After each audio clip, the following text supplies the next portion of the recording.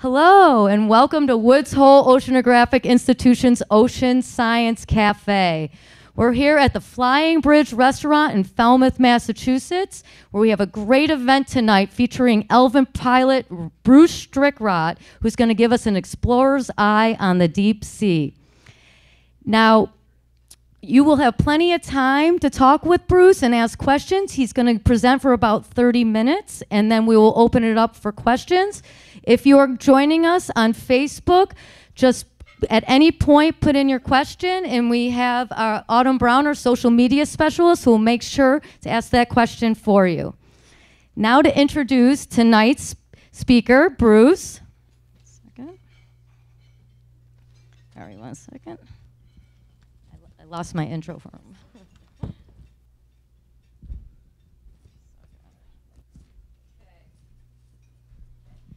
Bruce. It's like a wedding. Bruce is a certified deep submergence vehicle pilot and an ocean engineer. He has worked as a member of Woods Hole Oceanographic's Alvin Group since 1996 and has made more than 350 dives in Alvin. He holds a private pilot license and is qualified as a PADI, Professional Association of Diving Instructors Rescue Diver. I'd like you to help me welcome Bruce Strickrott.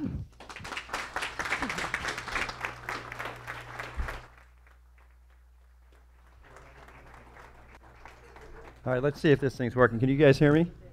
Can you hear me all the way in the back? Okay, so thank you, by the way. This is great, and I'm glad the audience mostly raised your hands up when you knew about Woods Hole. So I'm going to go a little deeper.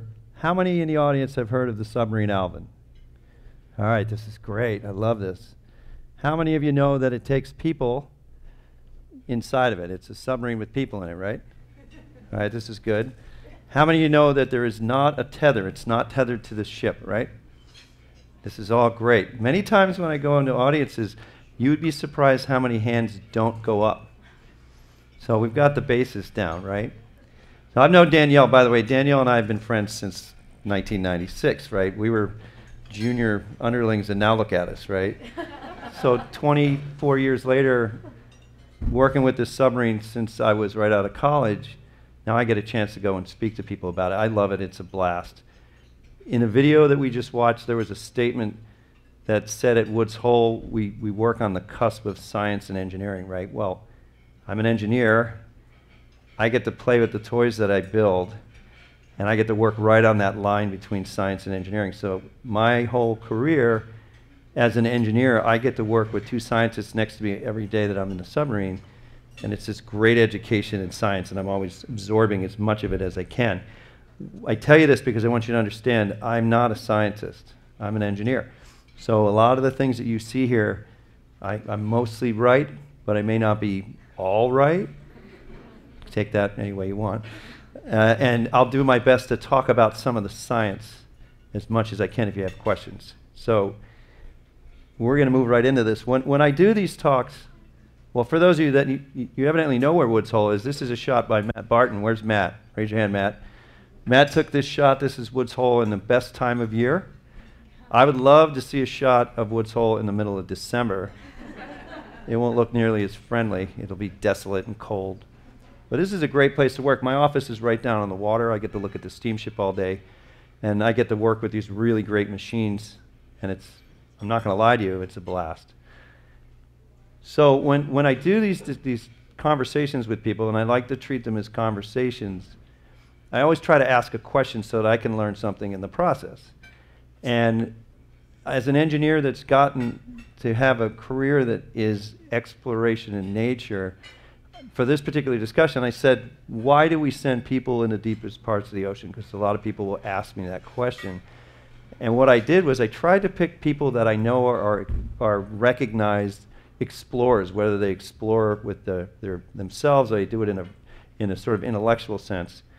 And I've thrown a few of these people who are my mentors, so to speak, and idols up to answer these questions, right? So first and foremost, we'll start with Dr. Sylvia Earle. Do you know who Sylvia Earle is? She's amazing. She was the head of NOAA. I think she was the first female scientist, the head of the National Oceanographic Atmospheric Association. She's done lots of time underwater.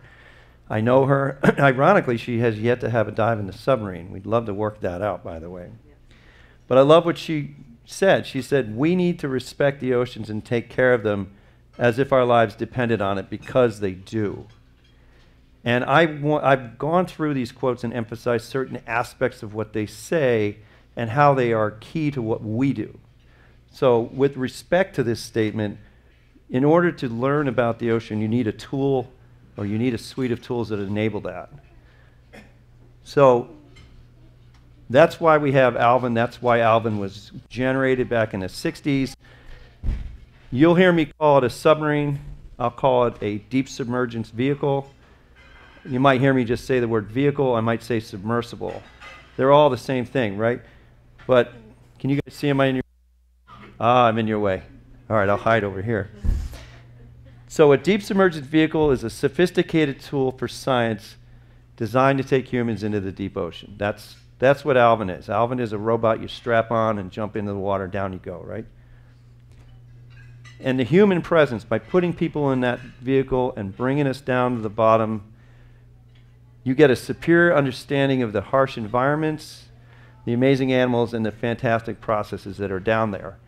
And I've been lucky enough to see and experience some of those things. And there isn't a single dive that I do at all that doesn't blow me away. I'm always learning something new in there. So we'll go back a little bit. We'll do a quick history. Remember, this is one of the early shots of Alvin in the water with the original support ship Lulu in the background. This is one of my favorite pictures because it's clearly the 60s. It's classic. They're wearing the old rubber suits, and this looks like it's right out of a TV show from the 1960s. Imagine what these guys were experiencing back then, right? And the best part about it is it's been going on ever since. So 1964, June 5th, just a few weeks ago, 55 years ago, Alvin was down on the pier at Woods Hole, and it was commissioned by the U.S. Navy.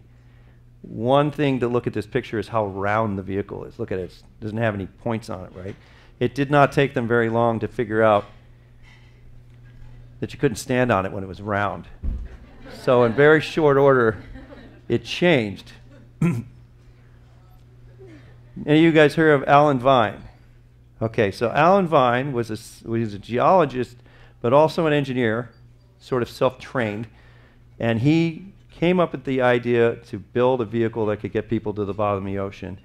And there's a big backstory on this, but ultimately it was named after Alan Vine. That's how you get the acronym Alvin.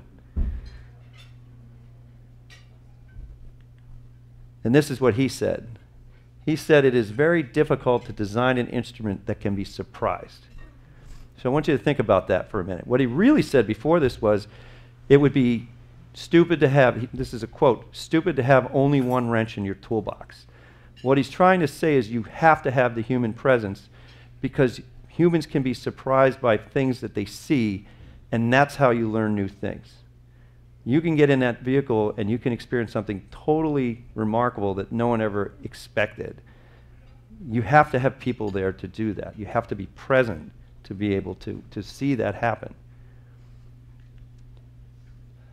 This is the original sphere. It was built by General Mills. This is the grandson of one of the designers at General Mills. This is the food company. Remember, this is well known for making cereal, not so much for making submarines. The good news is they did a very good job. This steel sphere dove for quite a while, until about 1971, and was good for about 6,000 feet. So 6,000 feet back in the day, in the 60s, that's as deep as they could go. And this is Lulu. For those of you who don't know, Lulu was Alan Vine's mom's name. So there's a family history built into this.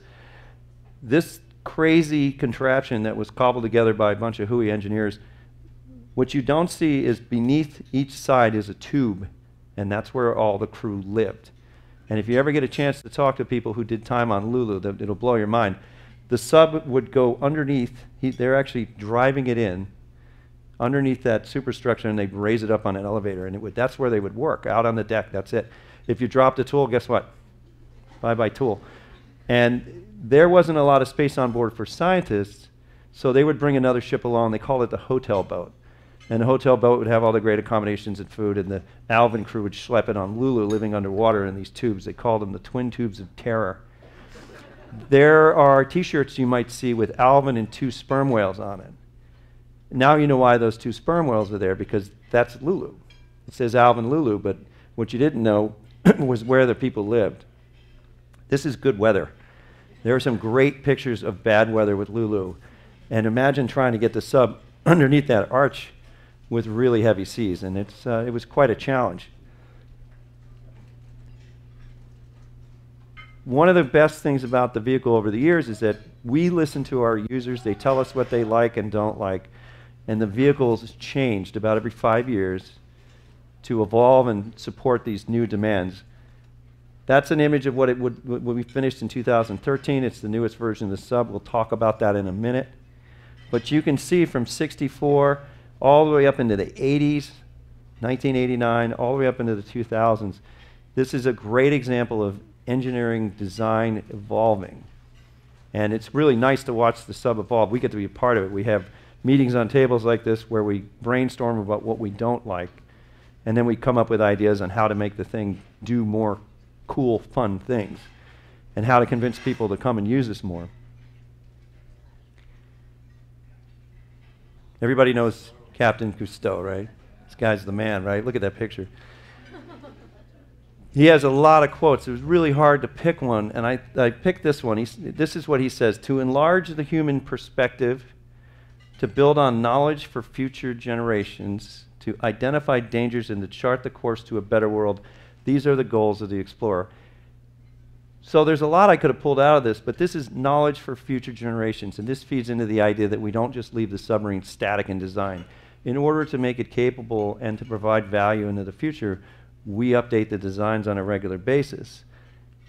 And that's what we did in 2012. And if anybody came around and saw us when we were putting this thing together, this is what it looked like when we actually started to make a lot of progress. And we only had about 3 months to finish the thing. And it was chaos. And it was a blast. It was probably one of the most amazing experiences I was ever a part of. And the night before we had to pull it out of the hangar, I think you were there to take pictures, we had not finished figuring out how to hang the skins on the outside of the sub on. And at 4 o'clock in the morning, 3 of us went down there early because there was no way we were going to roll the sub out with the skins all hanging off. And we figured out a way to get all the skins on, and when we rolled it out, it looked like it was finished. And I remember my boss, Pat Hickey, came up at the time. He came up to me and he said, "Thank you." Because we had all this media presence as we rolled this thing out of the hangar, and it actually looked like it was finished. And it wasn't. It was close. Not quite.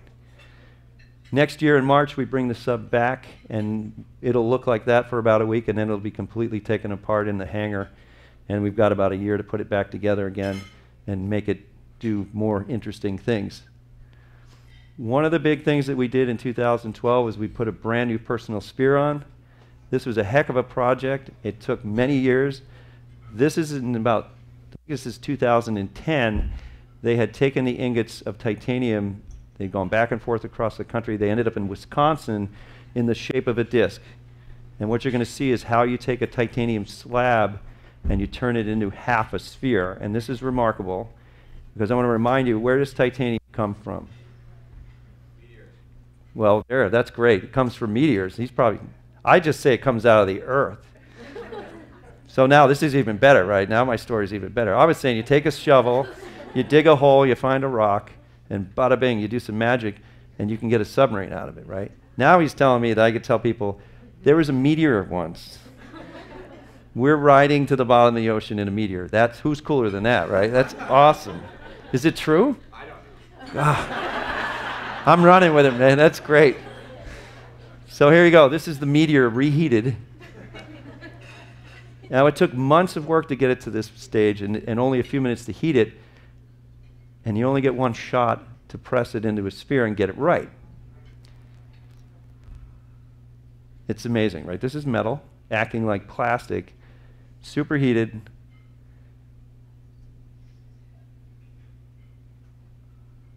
And this is real time, so this is exactly how long it took.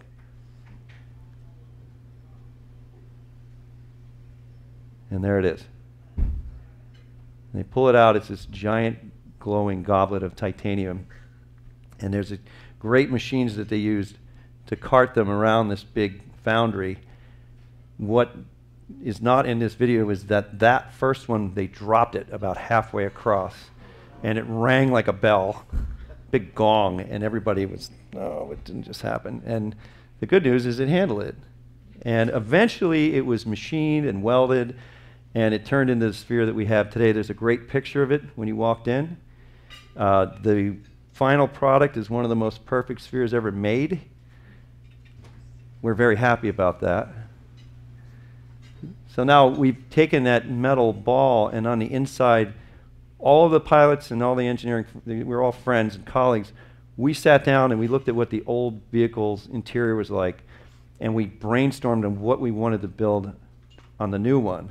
And needless to say, we all had differing ideas, but ultimately we were able to come to some kind of consensus, and we built this. And for those of you that had ever seen the old sub, it's a significant improvement. There's many more windows that you can use, but the whole interior is active, and each one of those screens that you see is an interactive touchscreen where you can communicate and command a lot of the things that are going on outside the sub. You fly it a lot like a underwater dirigible, but this is, you can see them. There's actually two people inside there with our friend. This is Jefferson Grau, the pilot, and you're in the upper left of the cabin looking down toward the front. It's cozy. It's quite fun in there. When you hear people say it's cold and your teeth chatter, that's not true. It gets cool. It's one of the best experiences. Have you had a dive? Well, you got to get a dive. I would give everyone a dive if I could. Unfortunately, it's just too hard. This is the ship that we work off of, the RV Atlantis. You saw Lulu. In 1982, Lulu was retired, and the Atlantis II came along, and that took Alvin from 1982 all the way through 1996. And in 96, it was retired, and the Atlantis was delivered in March of 1997. The great fanfare.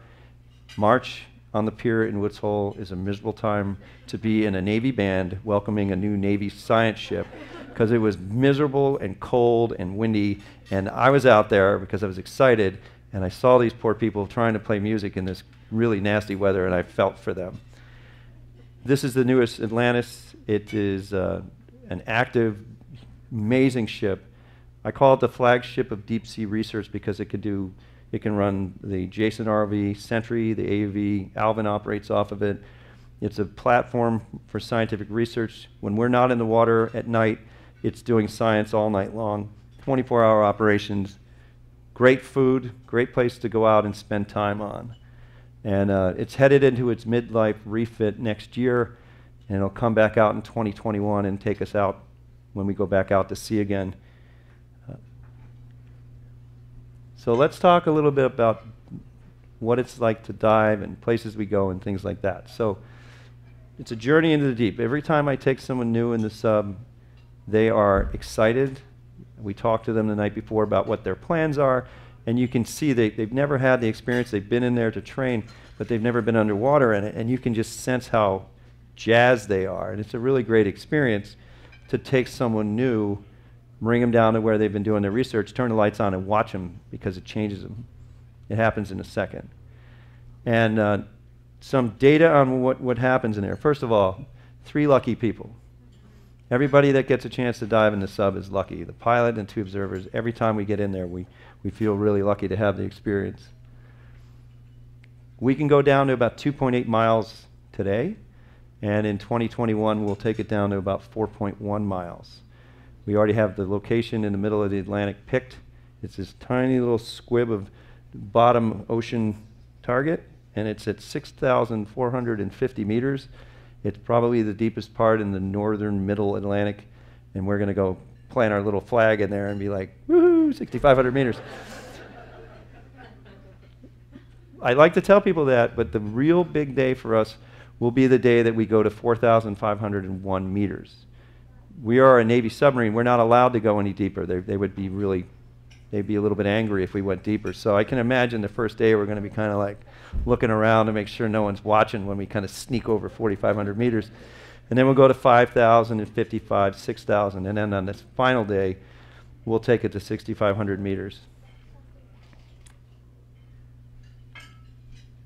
9 to 12 hours on average. And we do 9 now. When we dive to 65, we've got to figure out how to do 12 hours. And we dive every day. So we're sitting here thinking to ourselves, how are you going to dive every day, 12 hours a day? And we're going to do it. We just haven't quite figured out how to manage the people and the fatigue and the time and everything. But it's very doable. Sunlight goes away at 200 meters. So within 5 minutes, you don't see anything outside except for the bioluminescence as you pass through the animals. And there are places on the planet when you dive, there's so much nutrient in the water that the bioluminescence is phenomenal. And what we like to do there is flash the lights, and what happens is it excites the animals away from the vehicle, and you can get this depth perception, and it's like falling through a field of stars, and it's amazing. And everyone's glued to their windows, and it's not even part of your science. It's just that. You're kind of like, this is amazing. Look at that. It's really cool. We pass through colors between 0 and 150 meters that you cannot describe because you'll never see them anywhere else. We'll pass through a color of aquamarine that if you could put it on a gem, you'd sell it like crazy. It's this amazing green. We pass through a color of blue that is phenomenal, and it's all because the light gets attenuated as it goes through the water, and you just can't find that color anywhere else. And you can't even describe it. You just see it. The water's really clear, and you're like, quick, look out the window. And then lunch is quite elegant. Peanut butter and jelly. Every day, except for when we have people who have peanut allergies, which is always good to tell us. It happens. Candy bar, an apple or an orange, and a pot of coffee that goes with this. We're in there for 9 hours. There's no bathroom of any significance. And we challenge ourselves with a good old thermos of coffee. So Amelia Earhart, so she doesn't have anything to do with going under the water, but she certainly had everything to do with doing crazy, amazing things at the time that she was doing them.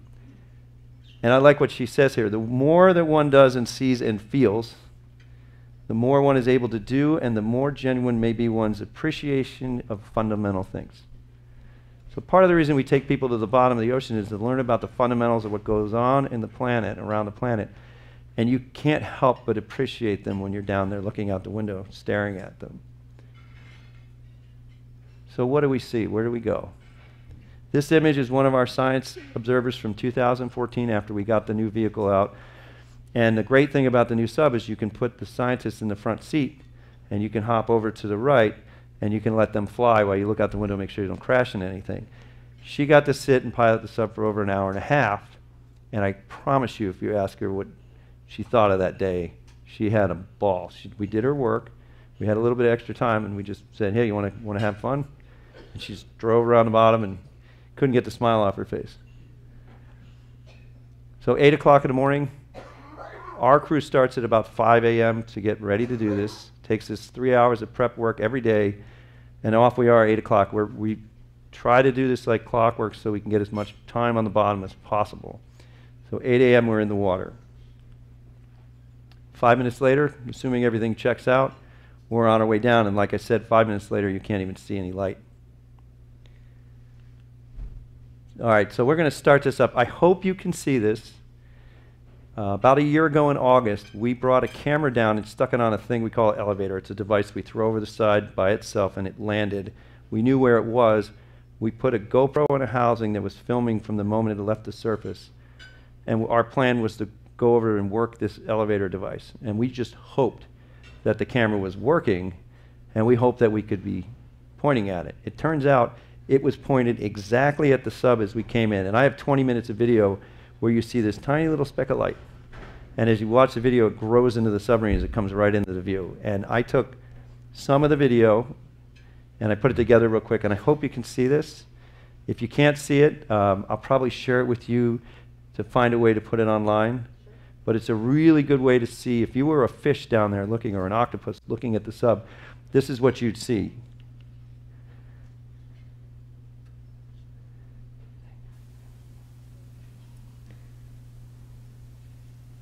We're about 2 meters off the bottom here. This is a muddy bottom, so we were going real slow. Real easy to kick all that mud up. we don't jet around like a spaceship. We go nice and slow for many good reasons. In this particular place, watch what happens when I pick this up. Pick it up, you get all the cloud coming up, and it doesn't take much time before you get this big cloud around you. What we're doing in this image, we're picking up pieces of wood and bone that were put down a year before, and we're bringing them up in boxes so the scientists can see what happened to them after spending a year on the bottom. It's just like being in an underwater blimp. You're just cruising around nice and... Could you see that? Did everybody kind of see it? Okay. So other places that we go. Linear volcanoes of the mid-ocean ridges. Have you heard, you understand what the mid-ocean ridges are, more or less?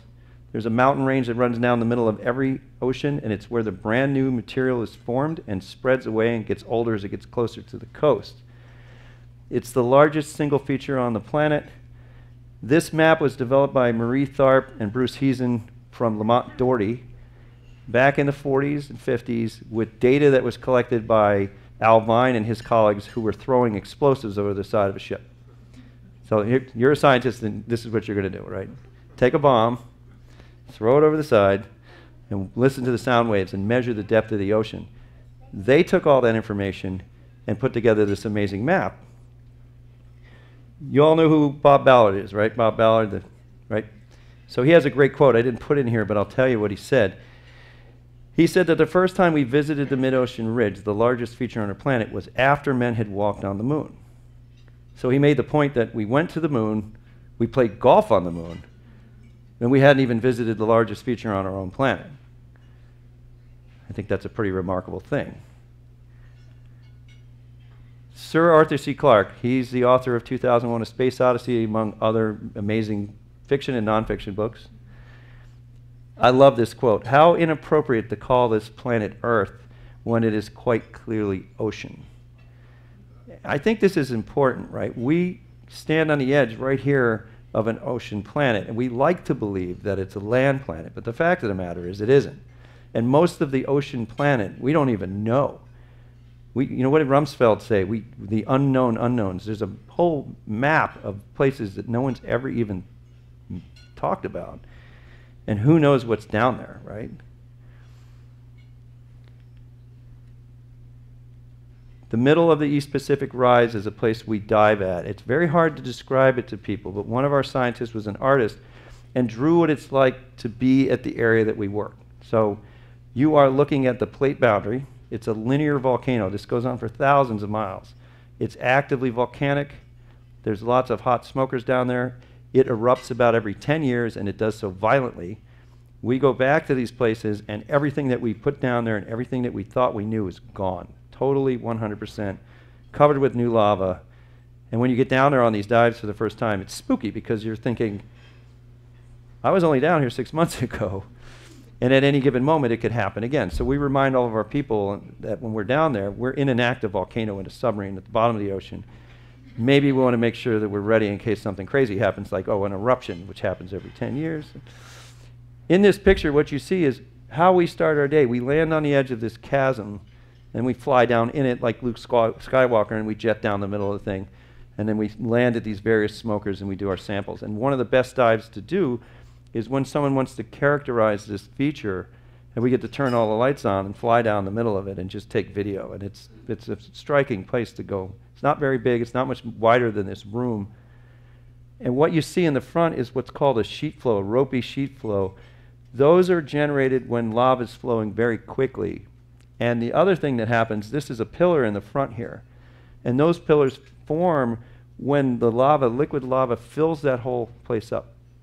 So you have to imagine we would arrive to a lake of molten rock that eventually recedes and it leaves this crazy feature. Jason, the ROV, has great video online when they were at an active volcano on the bottom of the ocean, and the geologists there were loving it because if you take a piece of rebar and you jam it into this hot magma, you have a time zero sample, which you then get to take to the surface. That's beautiful. But it could happen at any day when we're down there. The good news with us is it hasn't. But we're ready. Here's the life that's down there. This is one of the places I told you about, Tube-Worm Pillar. We had visited it numerous times over a period of about 10 years, and then one time we went back, it was gone.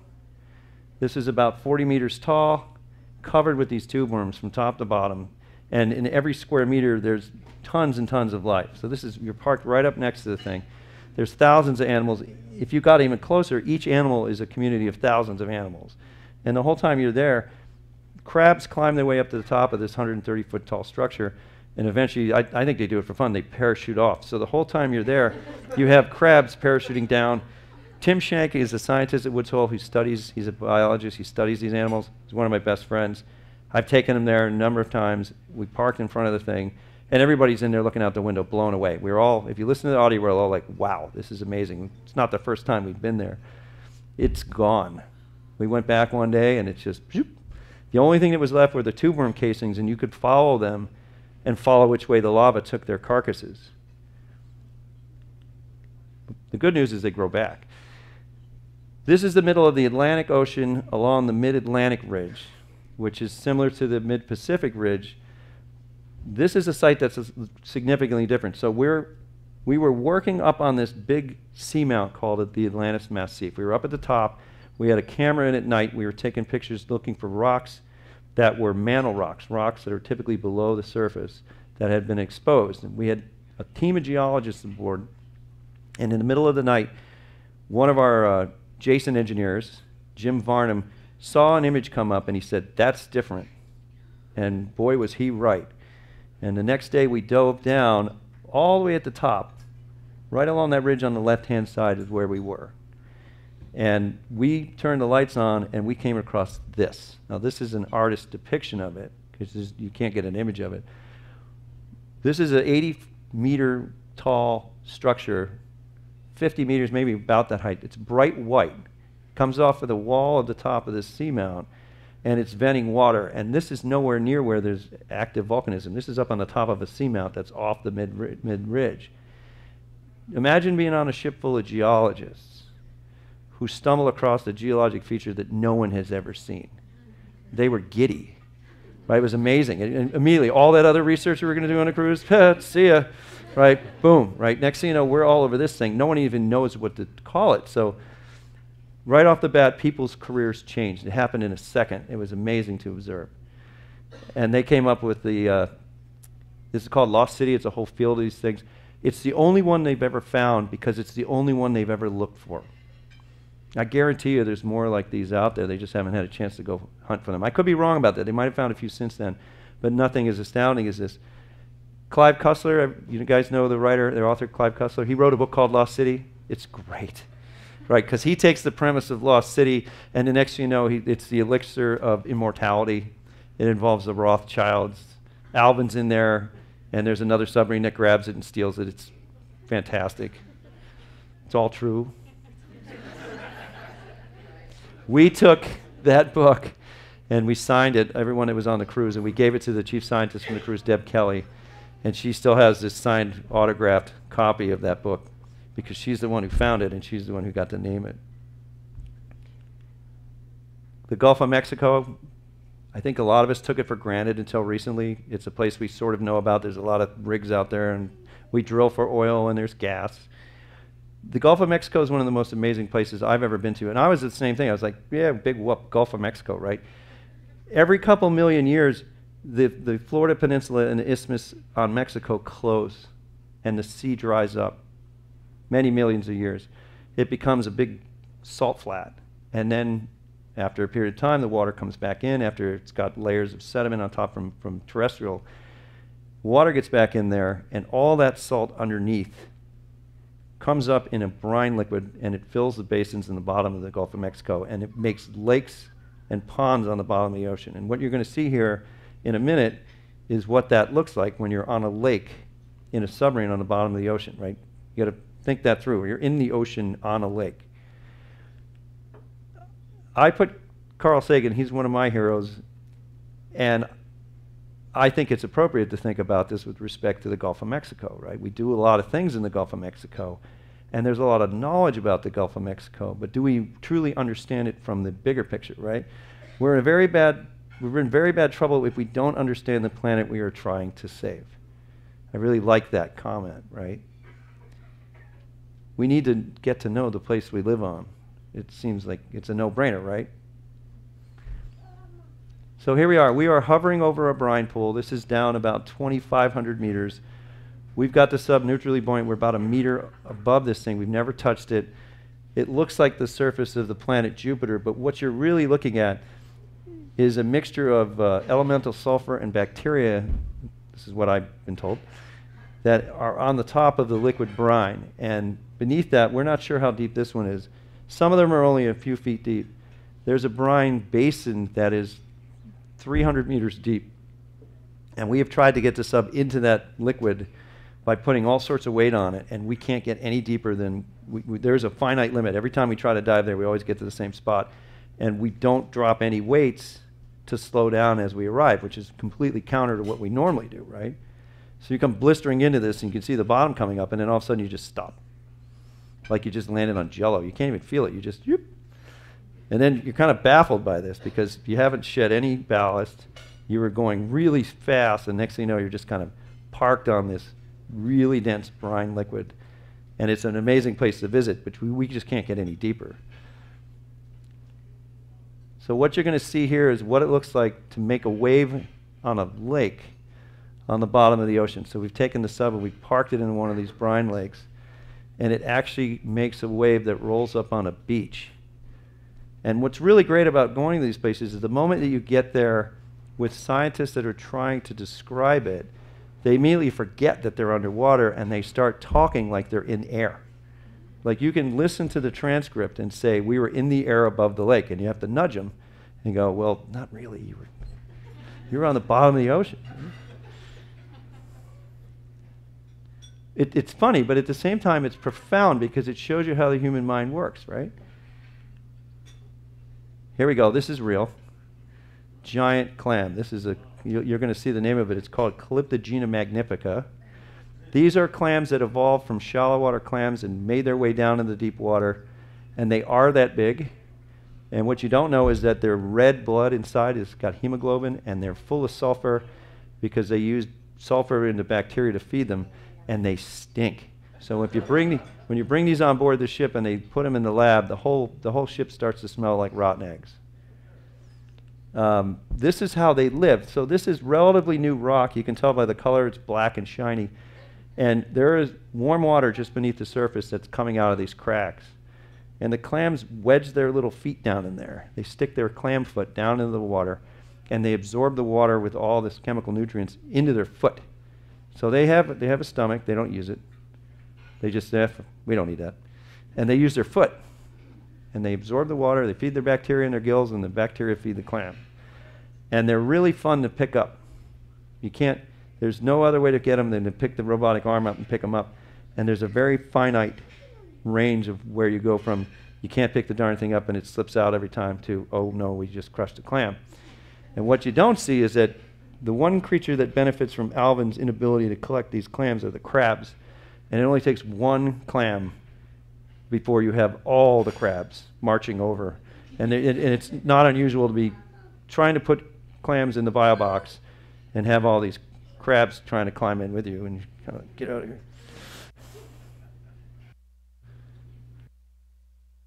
So the tube worms we saw the other day, this is footage from the same place, not the tube worm pillar, but right basically where it was. This is what it's like to be parked right at one of these sites, taking a look out the front. All of these animals, the big tube worms, the riftia, the giant ones, they only look like they're a foot long. If you pull them out, they're about 4 to 5 to 6 feet long, so they're really hard to put into a box. They come out of larval stage and they pick a place and they're stuck there. So if the water source goes away, the riftia suffer. The mussels can move. There was a scientist who said, let's see what the mussels do when you take them and you move them away from where they like to be, which is in the warm water, and you put a camera on them and watch what they do. Well, what do you think they do? They and then off they march back to where the warm water is. And it's this great time-lapse video of about 50 mussels, and they kind of uniformly line up, and they're like, all right, we're not staying here, we're going back to where the bath is, and they go back to where they can live and feed. Mussels can feed both on the warm water, they can feed normally, so they're pretty ingenious, and they're the ones, they come in last. So riftia show up first, clams are coming in, and then the mussels kind of come in and take over everything. Sorry, this was supposed to be playing. Did it play? Yeah. Okay, good. These are zoarcids. These guys hang out. They look really docile. You think you could get one until you try, and then they teleport. So they don't move unless they have to, but when they do, they go really, really quickly.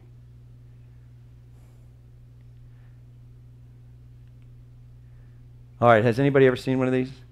I have one in my office in a bucket. These things are great. I want to get into a jar. This is a giant isopod there in the Gulf of Mexico, among other places. They are one of the coolest things I've ever seen. If you were unlucky enough to have the demise in the Gulf of Mexico, probably in short order, they would arrive and devour you, and they do it very quickly. We went down with big chunks of rotten, stinking tuna, the goal to bring the big sharks in that scavenge, and they showed up fast, within minutes. It was just, there they were, and they covered this. We're like, get away, this is for the sharks. They are a cross, in my opinion, between a pill bug or a roach, a praying mantis, and an alien being. And these things are, they're just, I want to put it in a jar because I guarantee you they're so hideous. You take it into a classroom and you park it there, and everyone runs. What you don't know is it was alive. When we picked it up to the surface, you're holding this thing and it's still squirming. Yeti crabs, anybody who's seen the Yeti crab? Oh, this is great. So this is another example of where you find things you never expected to find. We were down working in an area in the southern Pacific, and these little crabs, they can sense methane gas coming out of the water. They can sense elemental methane that's inside, it's dissolved in the water, and they live on that by farming bacteria in their hairy arms. And the whole time we were down there, they group up and they have this little Yeti dance. If you go on to YouTube, there's the great Yeti dance, and they put music and they're all waving their arms in the methane-saturated water. And the Alvin pilots, Anthony, a good friend of mine, Gavin, and myself, we were seeing these things, and we were like, hey, that's different. You should get that. You should get that. They finally did, and next thing you know, it's on the cover of Time magazine. We're like, yeah, nice discovery. But the cool thing was, once again, you're down there, you're looking at things you think you know, and they pop up, and they become a sensation, and you got to give the person who named them credit, right? If you just called it some random Latin name, people would be bored. But the Yeti crab, that's got some, you know, some cred to it, right? Do you guys know what a Yeti is? All right, the Yeti's the mythical creature that runs through the Arctic and probably has a reindeer or two, I don't know. And this picture, so this, I like this picture partly because I got lucky and I took this. And there's a story associated with it. So we are in the brine pool again. This is the same one that you saw in the wave video. And there's lots of animals that are in the mixing layer that don't make it because of the change in the salinity. And this octopus came to us, which is totally unusual, and we stuck the claw out, and she climbed on board, and I took this picture. Lucky shot. It's gone. It's a pretty popular picture. What most people don't know is that sitting next to me on the right-hand side of the sub was this guy, Jeremy Potter. He's a scientist and a journalist. And this is a picture I took of him looking out the window at the pink octopus. And I've got to get it morphed together because they've got to be, they're like brothers from a different, they are, look at them, right? They're totally, and he knows this, right? He loves this picture because when I saw it, I'm like, man, I got to get this shot. This is a one-time chance. It's like, nice to see you. But that's, so there's part of the fun. So we find a new species of octopus. Unfortunately, we bring it to the surface and it goes to the Field Museum in Chicago. And we get a chance to kind of have a little fun with the experience. And I can call Jeremy any day and he remembers this. Okay, now we're back out in the Pacific. We're off the coast of Santa Barbara. We're in about 50 meters of water. This is really shallow for us. We're diving on an asphalt mound. These are formed naturally from the oil that comes up out of the bottom of the ocean. There's a lot of people off the coast of California who complain about tar balls, and they make the assumption they're coming out of something man-made. In this case, they're not. There's a huge mound of tar out there. Everything you see in this video that looks like rock is tar. You can bring a chunk of it up to the surface and let it dry, and you can light it on fire. And these animals which are typically bigger than what you find in the deep ocean, they were living there. We came around the corner. This is Chris Reddy, who was in that video. He and I are in the sub. I won't play the audio, but he was very excited. You can tell by the words that he used. And we discovered this wolf eel. It's about 5 feet long, amazing animal. And it was trying to make sure we knew how tough it was. That's why its dorsal fin is up. And then its partner over here. We only had a few minutes to look at it, but this is the kind of thing. We're studying tar mounds. We're not studying animals, but these are beautiful animals. They're very important to the environment, and they make home down in this giant stinking pile of tar. Okay, Dr. Edwin Hubble. You guys, you know Edwin Hubble? So he doesn't have much to do with ocean science, but he is a huge person. He effectively discovered the galaxy in his own way, right? He was the first person to realize there was more than one galaxy out there. He discovered that the stars are all moving away from one another, and it was a huge change in the way we look at the universe. But I like what he says. Equipped with 5 senses, man explores the universe and calls the adventure science. So this tells you a little bit about what science is, right? It is exploration. They're kind of one and the same. You don't divide the two away. When you're doing science, you're doing a form of exploration. And the people that I work with, again, I'm lucky. I'm an engineer working with scientists. They are so dedicated in what they do. They don't like not knowing things. And they were driven to figure these things out. And I like this because it emphasizes the fact that you need to use your 5 senses to really understand things. So a few other places, and we're almost done here. Other interesting destinations we go to. This is a skeleton of a whale on the bottom of the ocean. We refer to them as whale falls. So this was actually placed by a scientist. This whale rolled up on the beach dead, this big carcass. And it was towed out. You could see the rope on the tail, and placed in a location off the coast of California. And then over a period of about 8 years, we went back and dove on it. And we would dive on it from its initial stage of decomposing, which is pretty hideous because it's this giant rotting blubber mound with hagfish by the thousands drilling in and out of it. And then we would cut giant pieces of dead, stinking whale off, bring them to the surface, where they would promptly make everything smell bad. They would analyze them in the lab for about a day, and then they'd take them back down and place them back down there, and we'd come back a few years later. This is what it looked like probably about 6 years in, and we flew the sub over and took all these images and put them together to come up with this picture of what it looked like. This is what it looks like after about 4 years. Most of the animal has decomposed. The color of what you see there is the sulfur bacteria that has evolved to live on the hydrocarbons that are in the whale's blubber. And there's a lot of really great discoveries, like there is a particular bone worm, this is gruesome, that has evolved to live on the bones of these things. So in short order, that whale, there's nothing there. The only thing you can, if you go back to it now, is you can just look at the color of the sediment and realize that you can still see the manila rope there. But nothing goes to waste in the ocean, not at all. There's always something ready and willing to eat whatever's left over. But I'll tell you what, rotting whale blubber is not a good smell. It's very bad. It's very bad. Okay, we're still in California. This is a site that we know about. We dive on it periodically to test our lights and our sonars and other things. This is an aircraft that was flying during World War II as a mail carrier, probably why it's Lucky 13. And it lost its engine and bailed into the water. The pilot survived. The plane has been there ever since. It's in remarkably great shape.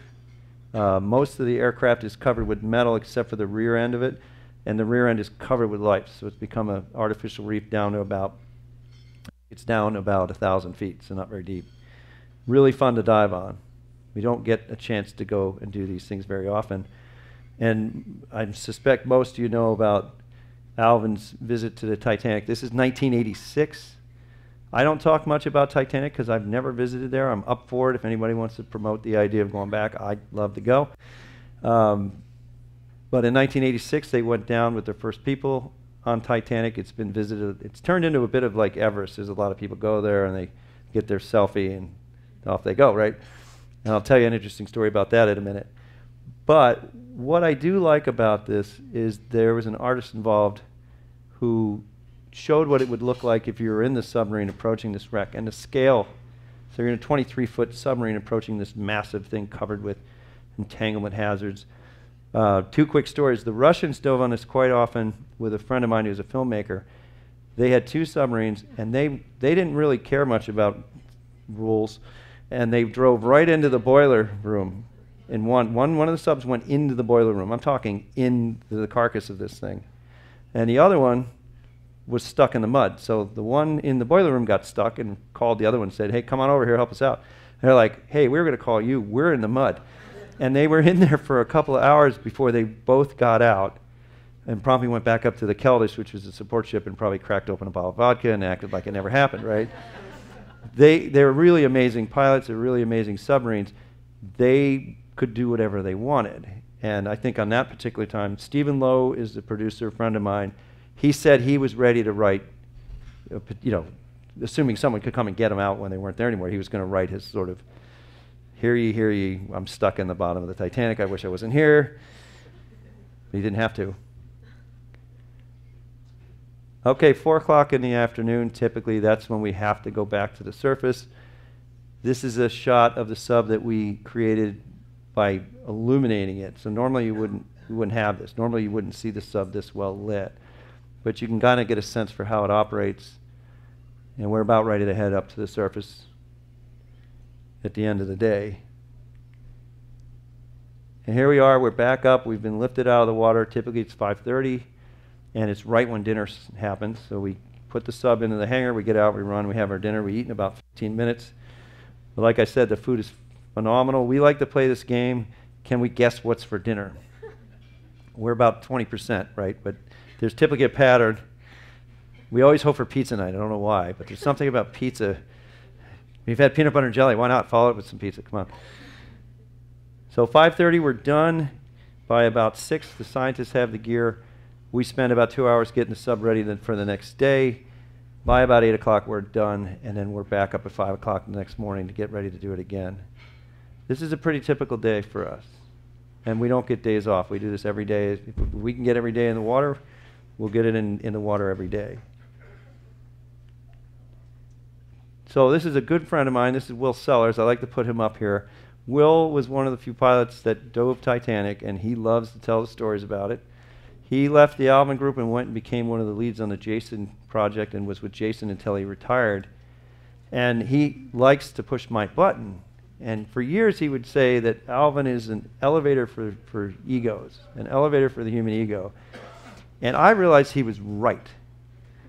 And that he was right because it's important to recognize when we transport our brain to places like the bottom of the ocean or the top of a mountain or into space, we bring every aspect of it with us. We bring our memories, our families, our egos with us.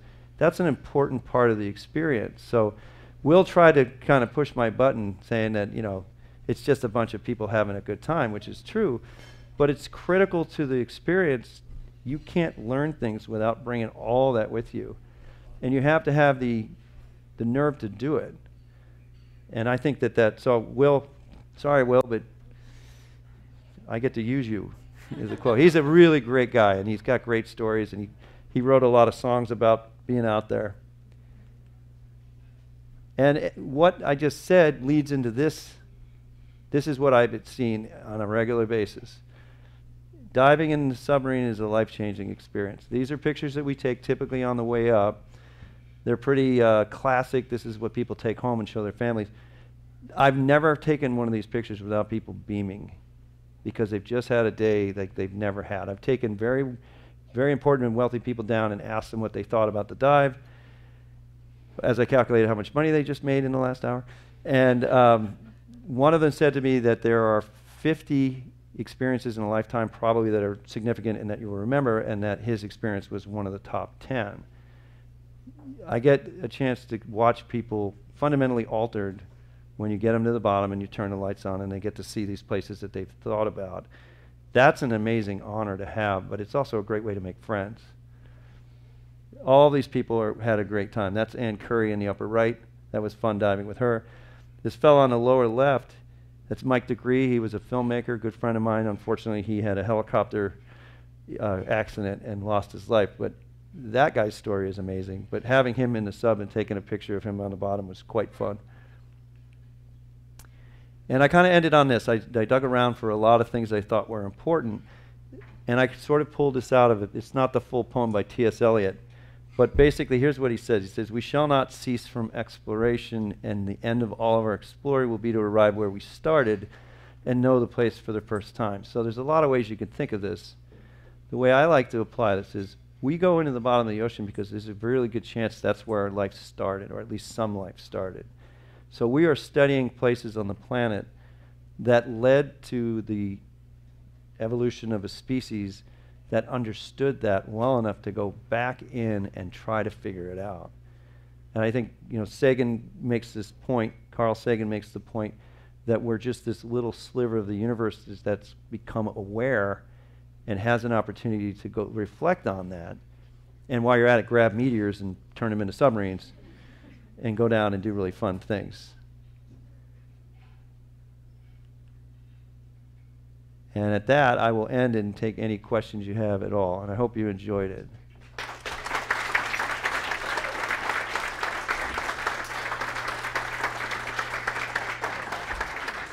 Thank you, Bruce. Now we'll take some questions. We'll pass around the mic so everybody can hear it online as well. Start. Get that fixed.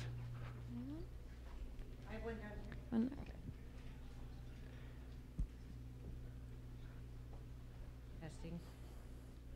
Can you hear that?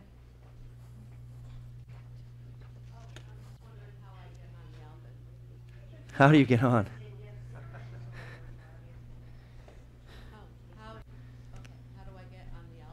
How do you get a dive in the submarine? Is that what you're asking me? Yes, please.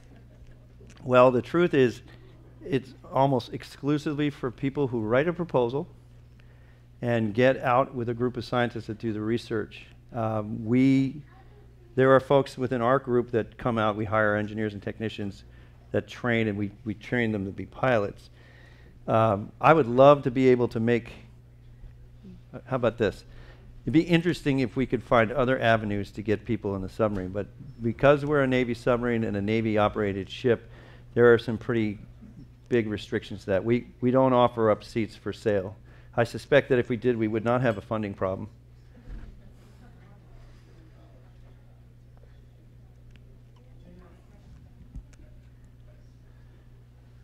Hi, I was Hello? Hello.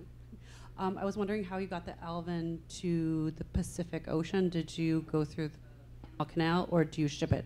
No, here's what happens. The sub is actually on the ship right now in the Pacific working with the remote vehicle Jason. It's in the back. The sub stays on the ship for years. And next year we'll bring it through the canal back to Woods Hole in March, and we'll take it off. And then we'll put it back on again, and off we go. It's not unusual for Atlantis to leave Woods Hole for over 3 years. It's not, when I first started here, we would leave Woods Hole and we wouldn't see this side of the States for 2.5 to 3 years. And we'd come back for the winter and we'd tear the sub apart, and then off we'd go again. So we keep it on the ship and we sail it around. That's how it gets from one. We don't like putting it on trucks. If any of you guys know that James Cameron gave us a submarine, and we took it apart and put it together to learn all about it. We stuck it on a truck, and it was headed to Connecticut to go over to Australia to be in a museum, and it promptly caught fire. That was a bad day. And so the name of the submarine is Deep Sea Challenger, and people were immediately calling it Deep Fried Challenger, which wasn't so much fun. The good news is it's in California, it's been rebuilt, and it's headed to a museum. But the day that it left, we were grateful. We needed the space. And the next morning, I talked to Anthony Tarantino, who works with me, and he's in charge of it. And I said, "Isn't it great it's gone?" He goes, "Have you seen the news?" And there it was on the side of the road in Connecticut, and the whole top end of it had charred. So that wasn't such a great day. We don't like putting Alvin on a truck.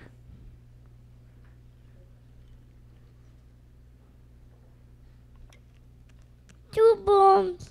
He's wondering what tube worms eat? Tube worms. What do tube worms eat? That's a great question. So tube worms are fed by bacteria that live inside of them. So they feed the bacteria the water that's around them, and the bacteria feed them. It's called a symbiotic relationship, so they're partners. And I don't know whether they've quite figured out where the bacteria come from. But there's some stage in the life of the tube worm, it goes from larval to a tube worm, and then eventually it turns into this giant bag of millions of stinky green bacteria. So tube worms get fed. That's how they eat. It's a good question. And I'm sure there's a scientist out there who would say, well, not exactly, but. Adam? We have a question here. Oh, Hello. Hello. Hello. Sorry. Are animals hostile towards Alvin, and can it go fast if needed? Can it go fast? That's a relative thing. But the answer to your first question is, are there hostile animals? Yes. Not many, because most of them look at us and I think they see what we saw in the video and they're like, I'm out of here. Swordfish are very territorial, and there's some great images online of swordfish that have attacked the sub. One got stuck in the 60s. There's this great picture. There's a swordfish jammed into the side of the sub. They recovered it, and they had a great couple of days of swordfish steaks because, I mean, this picture is amazing, right? But it's happened since then. A small one attacked the sub once, and it learned real quick that subs are hard and their beaks aren't, and the front end of the sword broke off. We have video of the crabs eating what's remained. And in August of last year, we were off the coast of South Carolina, and there was a swordfish out in front of us. There's video of this online. And we were watching this fish go back and forth, and it was making a point. And I knew it was going to come. It's not unusual for them to attack us. So the thing went around us to the right-hand side, and as it did, coral, we were researching these hard coral called Lophelia. All of a sudden, coral came out of the above the sub. We don't even know where it came from. We kind of ignored it. And the fish came around the left side of the sub, and I just kind of pushed it, and it took off. We have all this on video. And then after the dive, we were watching it, and we saw the swordfish bite coral and get a mouthful and then promptly spit it at us as it went around the backside to come back around. They must think highly of their ability to, but that was the last we saw. We just gave it a little nudge, and it went away. So the answer is yes. And is the sub fast? The fastest that we can go, you could jog with us. And the thing to keep in mind about the sub is it's weightless when you're neutrally buoyant, but it's got 40,000 pounds of mass. So if you get it going at about 3 knots, it takes a while to stop it. It's an elephant on roller skates. So once you get an elephant on roller skates moving, it takes a lot to get an elephant on roller skates stopping. So we can jet along, but fast is relative. You see the movies where they're flying through the water like, it's not real. What do you have for batteries? Here's another good question. What do we have for batteries? So the sub is an electric vehicle, and it runs off batteries, and the batteries that we currently use are the same as what you have in your car, only bigger. They're huge. This is going to happen for the next probably 4 or 5 years, and then we're going to try to move over to the kind of technology that you have in your cell phones. There's a lot of risk with that because we all know what happens to cell phones. It tends to happen to people in airports for some reason. I don't know why. But that's where we're headed. And then the idea of spending 12 hours on the bottom is going to get interesting because there's a good chance we could spend 14 hours on the bottom or 24 on the bottom. So big, heavy lead-acid batteries, just like you have in your car.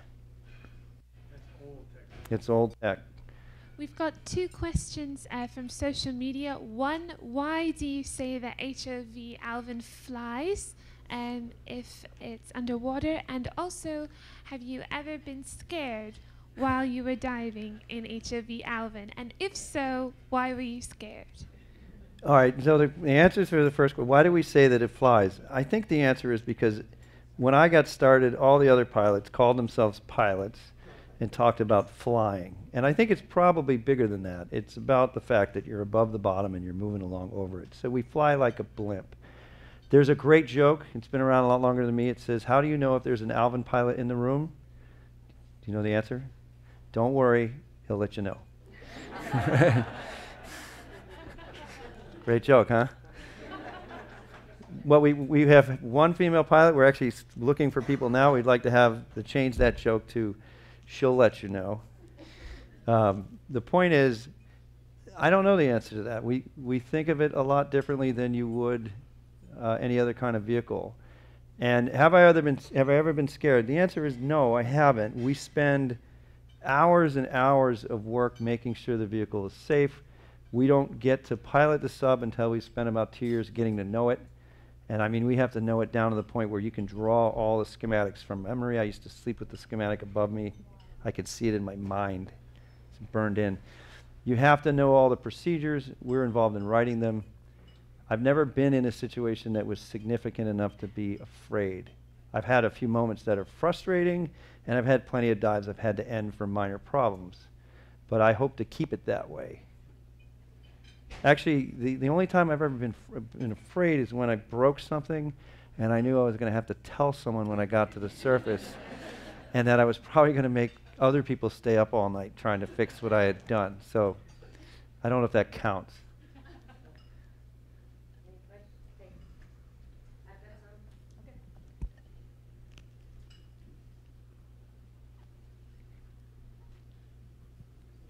How deep can the Alvin go?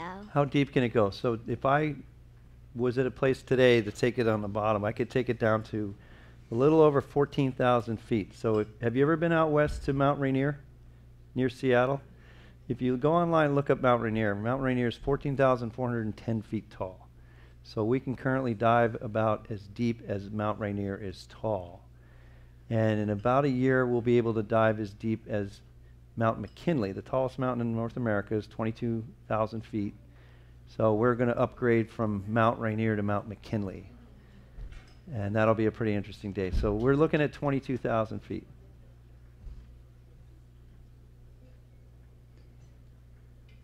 Is there any more questions? Oh. We've got one. I was just wondering, is this on? I was just wondering if any thoughts have been put into either probing or getting the Alvin to somehow submerge those deep salt lakes, the dense salt lakes at the bottom of the ocean? So it's a good question. So can we get deeper in them? The answer is you probably cannot.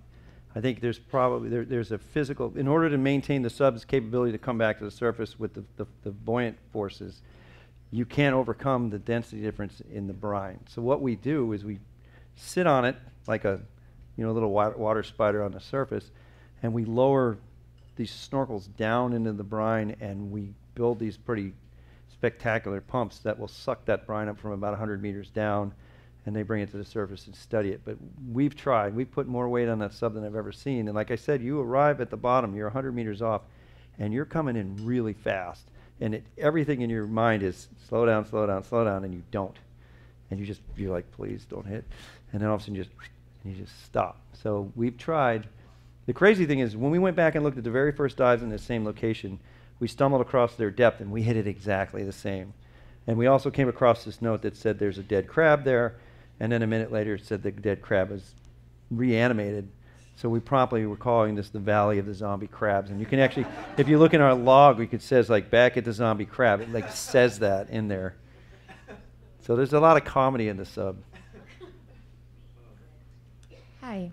I wanted to know what was your favorite memory down there, and also did it change the way you see the Earth down up here? Well, the answer to the first one is I don't know yet, because there's too many to list. I mean, I can remember my first dive, and that was just an experience because I was in there and I was seeing things for the first time. We were diving in mud off Bermuda, but I'll never forget it. And then I've been to places like there's a site called Pedo Deep, and it's down in the southern Pacific. And it's a scar where the bottom has torn itself open, and it's 3,000 or 4,000 meters tall and kilometers wide. It's a wall down in the middle of the bottom of the ocean. If it was on land, it would be a national park. People would climb it. And we're on a submarine diving on this wall and picking up rocks, and periodically we'd come up and we'd have a ledge over us with a rock as big as a house. And Pat Hickey, who was the guy running the show, would refer to them as Wile E. Coyote rocks. And we'd come up and we'd see these things, they'd be great images, and know that that was right above us. So those are areas they're just, the scale of some of the places we visit is astounding. And those are amazing. And then, like I said, I think the best experience is watching people get down there. Has it changed my view of the planet? It's altered my life. Right? It can't not, right? I used to look at the ocean and say, okay, ocean, probably flat, sandy bottom, right? It isn't like that. There's a lot of that out there, but there's a lot of it that isn't. That's why I do this, by the way, because I know what it's like to be down there, and I wish I could take everybody down there. And I'm not just talking about looking at it on a screen. That's a great way to experience it. But until you're in there looking out the window and you're like, there's 3 of you and you're sitting there collaborating, and everybody, the day goes by like that, and then you come back up and you're sitting at dinner and you're having this sort of recollection of the experience. So yeah, it changes you dramatically.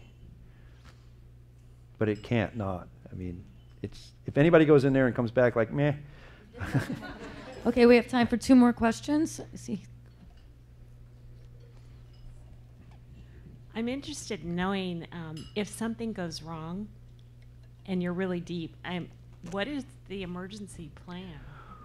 Well, I mean, everybody wants to believe, what happens if it leaks? Well, if it leaked, it doesn't leak, that would be not a problem that we could fix. But the good news is that it does not leak. So the biggest problem I think that we are aware of would be entanglement and getting stuck on the bottom. And that's a pretty significant one because there's a lot of trash on the bottom and you have to keep your eyes open for things that would get you stuck. The good news is we've designed the sub to have pieces that we can jettison. So we can knock off thrusters and the arms can come off and the basket on the front end. And we can pitch those 2 big batteries that we talked about. So that's just one example. And the systems that allow that, they have multiple redundancies. So any particular, like for instance, if the arm got stuck, we can jettison the arm. There are 4 ways to do that, supplied from multiple different places. Every one of those has to work, and it's tested every morning. We have this massive suite of things that we can do. Then the other thing is we train, and we train a lot, and we train not to go places that we think could be a problem. And it's really normal to be in a place with scientists drooling because there's a tube worm in there they really want. And they're trying to get you to go into a place that you probably shouldn't. And they'll use phrases like, well, so-and-so would have gone there, why won't you, right? And the answer to that is it doesn't matter, because if your gut feeling says don't go there, you don't. And the reason is that 9 times out of 10, if you just kind of move around on the other side where it's safe, there's more of those really whiz-bang tube worms. So it's a combination of design, experience, and then it's also training. But it doesn't mean we don't know everything that's out there that could cause us harm. So we're always reevaluating, and we have discussions. We'll sit around and talk about what would happen, and we put our pilot trainees through some pretty rigorous drills, and we don't let them become pilots until we're confident that if they were down there in that kind of situation, they would know what to do. And the other good news is that we don't have to be in a rush. We've got over 4 days of life support. So if you get into a situation, you can talk to the surface, and you've got a couple days of time to think your way through it. And we also have vehicles on board the ship to help us. So we have not gotten into those situations very often. You can look up some of the history. They've been stuck on the bottom a few times. The good news is they didn't stay there. I have not. I don't plan to be. I don't want to be the one with 2 people next to me going, nice. Nice work.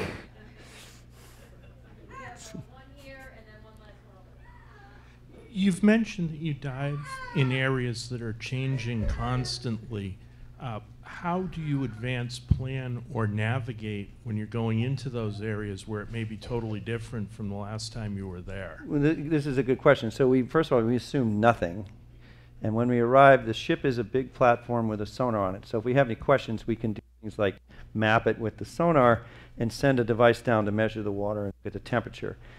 So it just so happens that when we dove on the one site that had an eruption, we found out about it because the previous visit we had put these devices down that were measuring the plate movement. And another ship came on about a year later and tried to call them back up. We're supposed to arrive back up with an acoustic signal. Most of them did not. Let me use, oh, there it is. Most of them didn't even talk. So they said, okay, something big has happened, and they went down there and they saw a temperature anomaly. And then they called us up and said, you want to go and check it out? And we said, yeah, we do. And we found these devices. There's a picture of one in Geographic that was completely covered with lava, totally, except for one little square where a little flag was sticking up, and it could still talk to the surface. We found this thing. We got this great video, and it's this device buried in lava. So what do? We do our best to get as much information as possible, but we never assume anything, particularly as we arrive at the bottom. If we don't have knowledge of what's on the bottom, we come in slow and we'll turn the lights on and we'll search around. But nowadays, there's an awful lot of technology that we can use to help us. Our navigation is acoustic. It's very accurate. At any given moment down there, something could happen, or you could find something totally new. You could stumble into, like I said, you've got the Wile E. Coyote rocks above your head.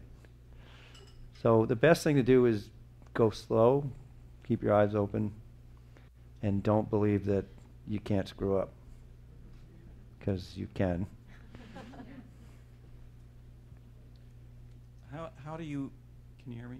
Yep. How do you handle claustrophobic problems that This is might be evident? So claustrophobia. You know, the good thing about claustrophobia is it happens on deck. And most people who have any inkling of claustrophobia won't even get in. And what's interesting is most of those people know full well they're never getting there. Like, I'm not getting in there. We had a girl on board a cruise that was claustrophobic big time. She didn't like elevators. She didn't like aircraft. And she wanted to get a dive. And we worked with her for the better part of that cruise. Her name was Jessica Sharkey. That's really her name. Now that that song is out, it's in my head. She worked the whole cruise practicing in the sub on deck with our pilots and finally did a dive. She did the whole dive, and we were ready for whether or not she would have to come back. She didn't. She got out. Of course, everybody. I asked her what she thought of the experience. She said she was very glad that she did it and would never do it again. But it shows you, it's an example where people can overcome their fears and then find out that they had a pretty amazing experience. But most people that are claustrophobic forget about it. They won't even get in. If we were on a dive and we had someone that had a problem, we'd go home. We'd just turn around and go the other way. We wouldn't have any choice. But I've never had that happen. I've never. Like I said, I've had plenty of people who take one look at it and they're like, I don't even want to get in. Not a chance. Well, thank you, Bruce. We appreciate it. Thank you all for coming out tonight. Thank you to the Flying Bridge. Bruce will be around for a little bit afterwards if you have any more questions. Thank you.